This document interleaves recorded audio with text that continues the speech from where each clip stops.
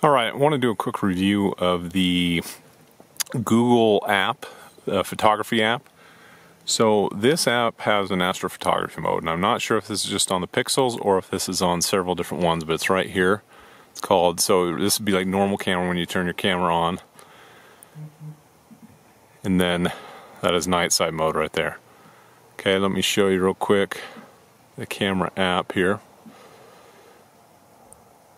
Alright, so it's this one right here. You zoom in right there, and you can find that in the App Store. You should just be able to look it up. I'll try to post that later. But anyway, we are out looking at Neowise Comet, and I've been taking several pictures, but it's starting to lose some of the light. And we're also getting a lot of, if you look over there, see if you can even zoom in here. We're starting to get a lot of kind of that haze from the city lights catching the dust in the air, and so it's still been working pretty well. But I want to show you this. So anyway, you got it on regular camera. It even says try night side mode, but if you just scroll down here, right there, and here's one little trick I just figured out because I was having trouble with them staying focused. So what it will do is it goes night side mode, and see how it says astrophotography on. After a minute, we'll recognize that it's dark enough outside, and we'll go full on astrophotography mode, which is like a minute and change. So then what we want to do is, if you hit this menu arrow right here, a little trick to this, I got tons of cars coming by right now, I don't know what the deal is. It's on autofocus right now, and then you can go to near focus, which we don't want, we want far. So notice how it says that, okay? So now, what I do, get it lined up, I know it's about right there. I have a little tripod. I'll try to show you this later in some light, but I have it on a little tripod. You're going to want a tripod, or maybe set up against something that's going to stay stable. Otherwise, this is not going to turn out right. So what I do is I typically touch something far out, like we're going to use those lights clear out in the distance to put, just to double check the focus and put it in what we call like infinity mode on focus, all right? And one more car coming by here.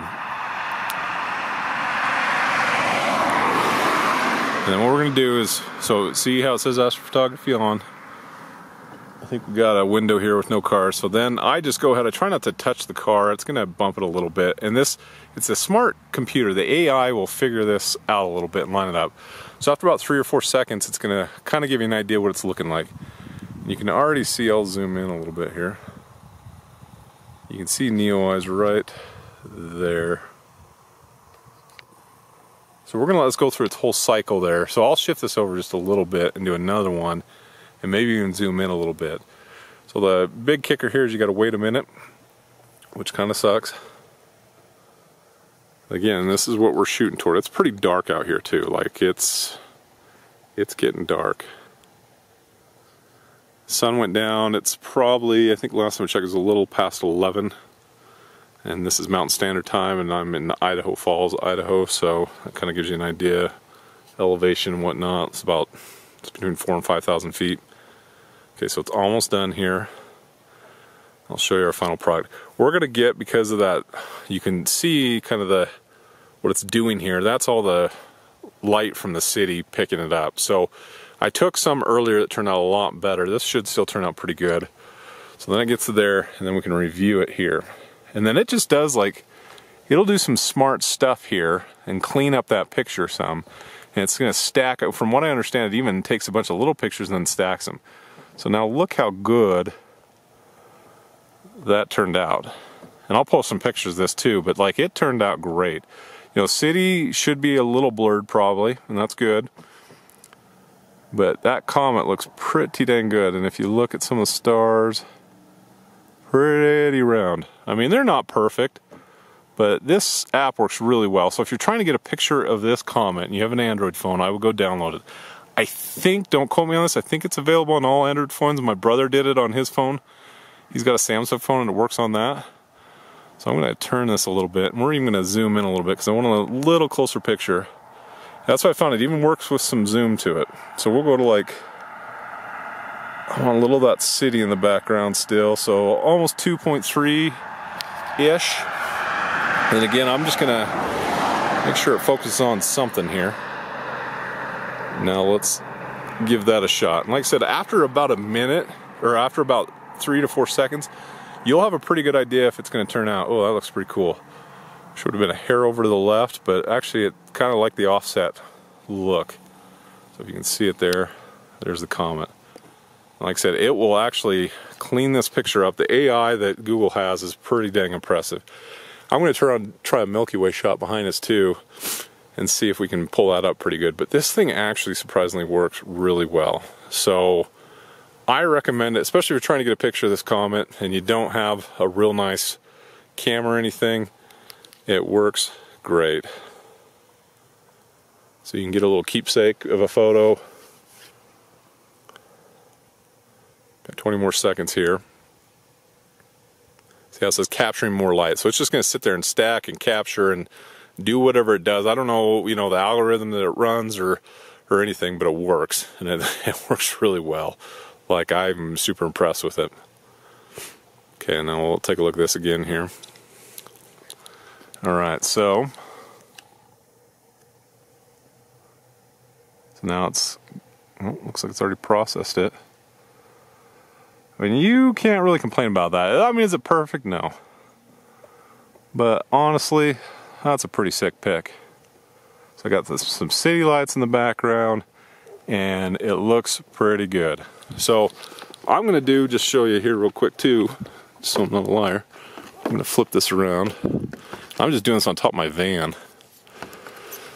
You can't really see it on the camera, but the Milky Way is coming up really good over there. In fact, we even you can see Jupiter between the trees here. Zoom out. Bright spot there is Jupiter, and we're going to use that as our focus point. I'm going to zoom back though. Let's see if we can get it to... Okay. So let me just double check, make sure we're still, yep, still far. Okay, I'm going to turn this just a hair. And now we're going to try it. So we should see here pretty quick if the focus, yep, the focus looks decent. And it's going to look a little pixelated probably at first. You can start to see some of that Milky Way cloud there. But it should clean that up pretty good. And I got some kind of cool trees there, like I said. I mean, Jupiter may move a little bit here, so it might be a little funky through those trees, but that's actually looking pretty sick. Especially once it finishes here.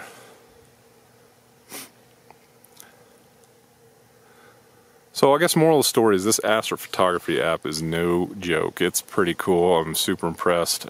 Grateful for Google for putting it out. I think the iPhone does some similar low light stuff, but I don't know if it has full-fledged astrophotography mode, but he took some pictures. That's the one that just did it, but he took some pictures with his iPhone that were pretty low light up here earlier. I let him use my tripod. He came up, and they turned out pretty good. All right, so now let's see what the final product looks like. It's a little grainy. I need to clean my lens a little bit. It's picking up some. Okay, so it darkened it up some. Actually, that looks pretty cool. It's still a little grainy, but you can see that is pretty dang cool for it. What I notice it does a little bit is it maybe softens it just a little too much. All right, let's find Jupiter again. All right, let's do one more here. We might have a car coming.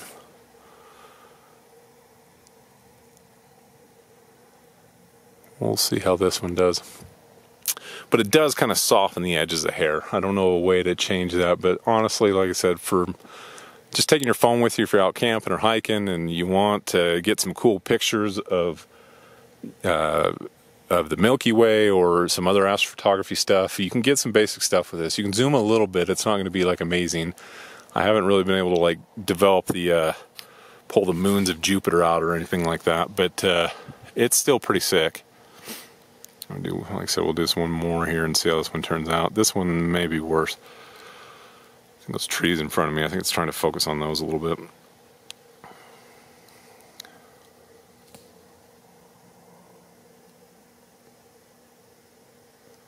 Really want Jupiter to come up a little bit more.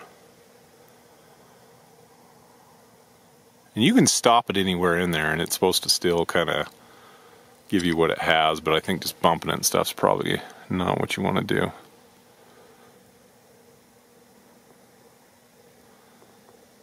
Still processing. It's going to clean that up probably just a little bit. Look at that. That looks pretty dang cool. Like honestly, it darkened up you can see it darkened up the trees and really popped that background. I mean, you can't complain. Oh, hold on. Like I said, you'll see as you zoom in, it definitely softens up the stars a little bit in the Milky Way, but like, that's pretty dang legit. So, anyway, check it out.